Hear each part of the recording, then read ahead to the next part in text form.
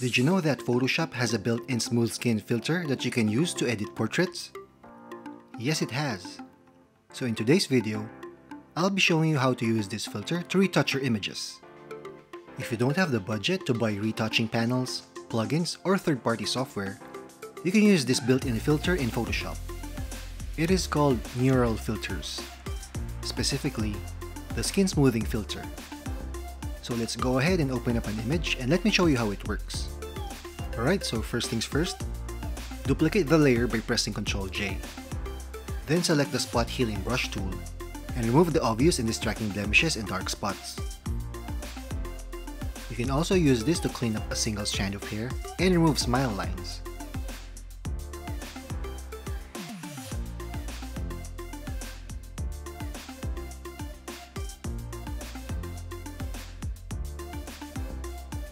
Okay, that should do it. Now we are ready to smoothen out her face. We go to Filter, select Neural Filters, and then toggle this switch right beside Skin Smoothing. Using Photoshop's artificial intelligence called Adobe Sensei, it tries to scan the image and identify the face and the skin.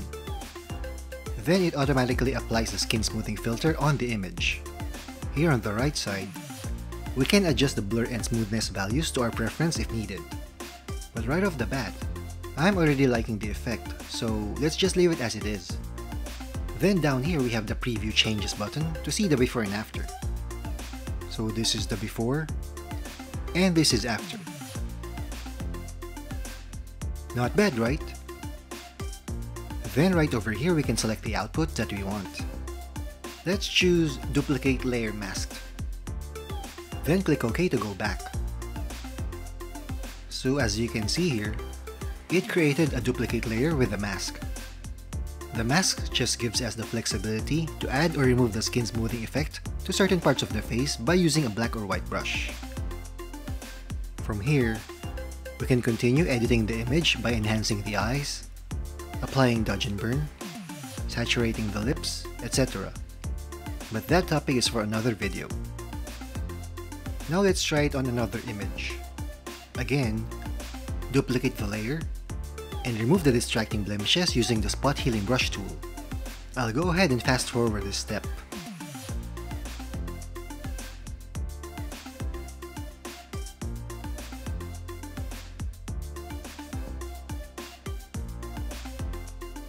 Alright, this looks good. It's now time to apply the skin smoothing filter. We go to Filter, select Neural Filter, and then turn on the skin smoothing switch. This is the before. This is after. Let's zoom in. So, what do you think? Did the filter do a good job with the skin smoothing? Comment down below. Let's set the blur to 0 and see what happens. Alright. So I don't know if you noticed it, but the skin tones change a little bit. If you're familiar with frequency separation, what the blur function does is, it tries to blend all the skin colors seamlessly.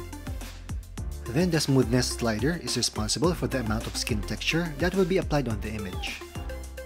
So you can play around with these sliders until you get the desired look. Alright, so let's select an output and click OK to exit out of here. We can also play around with the opacity right here to increase or decrease the intensity of the effect. And for our third and last example, let's use this image. Once again, we duplicate the layer and remove the distracting blemishes. I will go ahead and speed this up.